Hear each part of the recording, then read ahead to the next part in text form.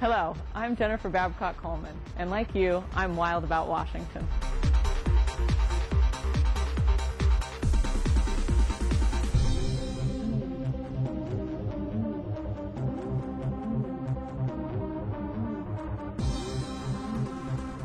People who live on the edges of Spokane sometimes find unexpected guests on their property. Some of those guests can be very large and not something you'd want to deal with yourself.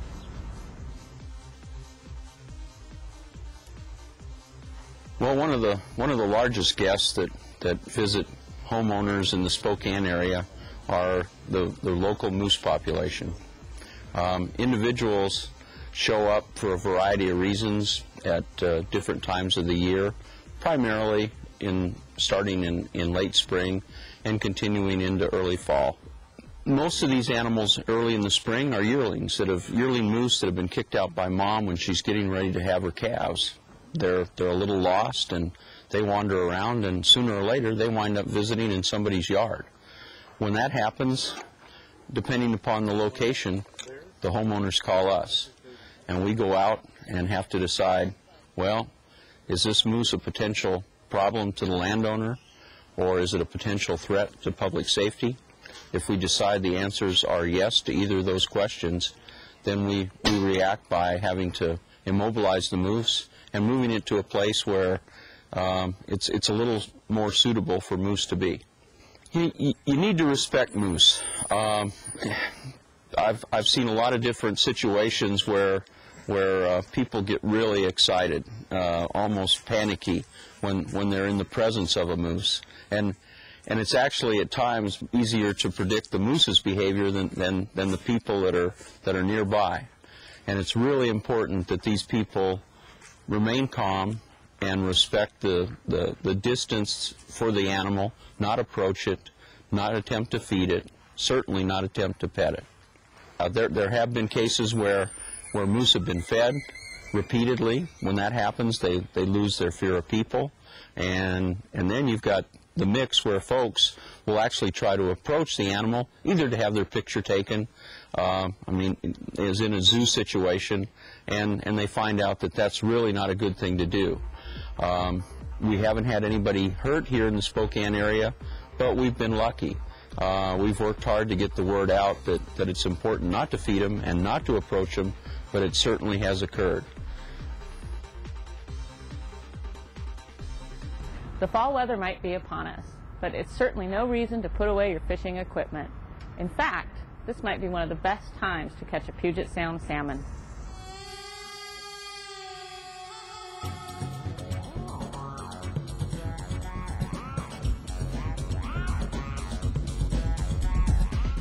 Jennifer, you're right. This is a good time of year to catch coho in South Puget Sound. Each spring, the Department of Fish and Wildlife releases 1.8 million coho into South Puget Sound. The fish come into the hatchery usually in February and get released in May and June. They'll stay in the Puget Sound for a short time, and then they'll migrate out to the ocean. The fish that we release in June are usually going to remain in Puget Sound as a delayed release, and those fish will be available to fly fishermen to fish for resident coho in the winter and the spring. As the adults mature in the ocean and they return after a year and a half, they begin to mill around Peel Passage by the net pins from where they're released, near Harstein Island.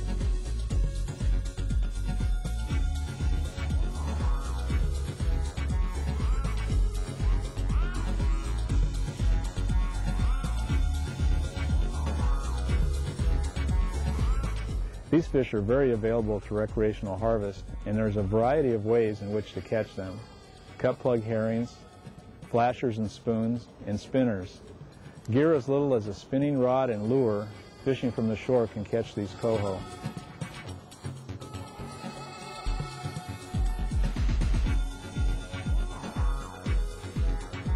Many people will sight fish for these fish. That is, they'll locate fish that are jumping and then cast to them and then do a slow retrieve back to their boat. This is a very effective way to fish the coho. So if you're interested in catching coho in South Puget Sound, now is the time to do it.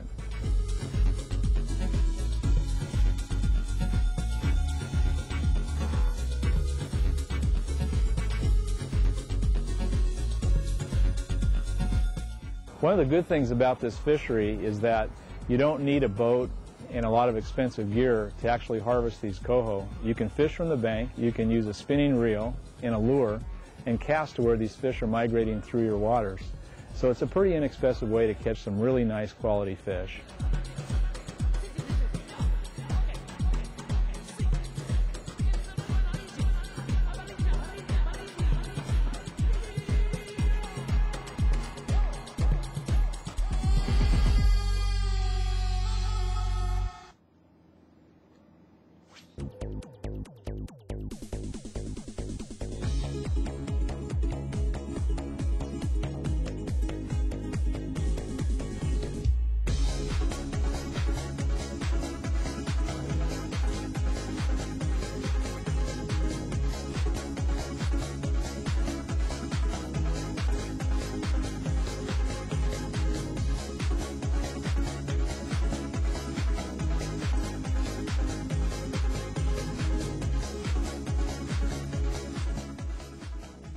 Again this year, the agency took the fun of fishing to the Puyallup Fair.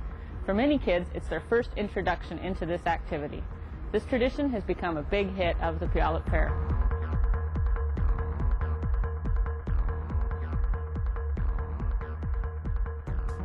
Well, we're here at the Puyallup Fair at the trout pond, affectionately known as Lake Bonnie Long, due to her efforts in really making all of this happen. Bonnie's been working with the folks from the fair for several years on this. This is the 4th year we've done the trout pond. Some people said it would never work. Catch and release trout fishing isn't going to work in a venue like this. And of course, you don't have to hang around here very long to realize that it works just fine. It's all about getting kids fishing, many of them for the first time. We've got a lot of youngsters here. Some of them have fished before, some of them have never even seen a fish before. But they all go away happy and they all go away anglers. That's really what it's all about. The interesting part about a thing like this, almost any time you have a kids fishing event, is that the parents learn as much about it as the kids do. A lot of times the parents go away as excited and happy with what happened as the kids are. Because the whole family tends to get hooked on fishing. They understand some of the basic rules about fishing. They find out in a hurry some of the really basic information they need to know. Sometimes parents are a little bit overwhelmed and intimidated by getting started at something like this. So we not only get the kids excited about fishing, we give the parents some information they can take home and use later. We give them a kids fishing booklet that they can thumb through at their leisure. And we like to think we're turning a lot of families into fishing families. They're getting a chance to fish, they're getting a chance to learn about the outdoors and about wildlife in general. We've got our bear and cougar folks here talking about what they do and what's going on out in the woods with wildlife and wildlife habitat. Lots of people come up and say, well, I like to fish, but how much does it cost? Well, you know, as is always the case for taking kids fishing, it doesn't cost anything. Kids don't have to buy a license. The parents get to take it easy. They get to turn the kids over to some folks who know how to fish, know what to do, know how to help them. Everybody has a good time. Mom, Dad, Grandma, and Grandpa get to rest their feet for a few minutes. Everybody goes away happy. Lots of the kids come back more than once. Some of them have been here for 2 and 3 years in a row, and some of them are standing here waiting even when it's raining to get out and go out and get a chance to wet a line. Some people, I'm starting to think, they come to the Puyallup Fair to go fishing, and maybe it's the only time of the year they do it, but we sure make it easy for them to do it that way, and that's fine with us.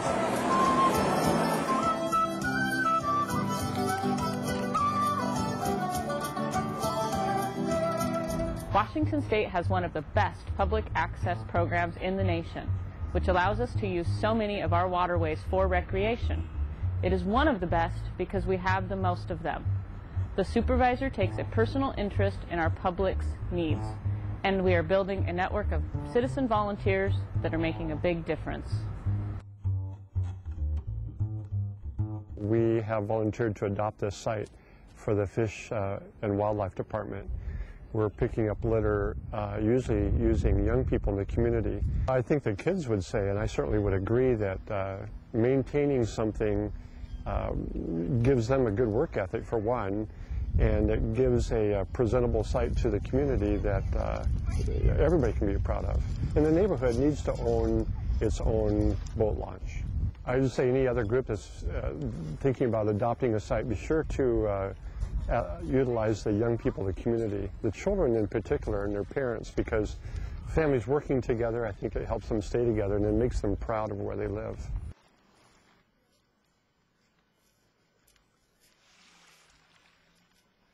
The way to find out more about the Adopt and Access program is to contact one of 6 regional offices statewide, or you can find out about the program online at www.wdfw.wa.gov.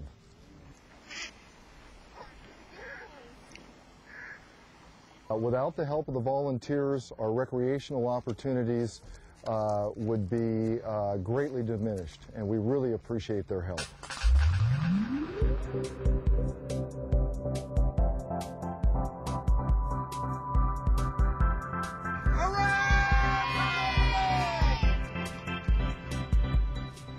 Before leaving you, here's where you can see Washington's wildlife during the next few weeks.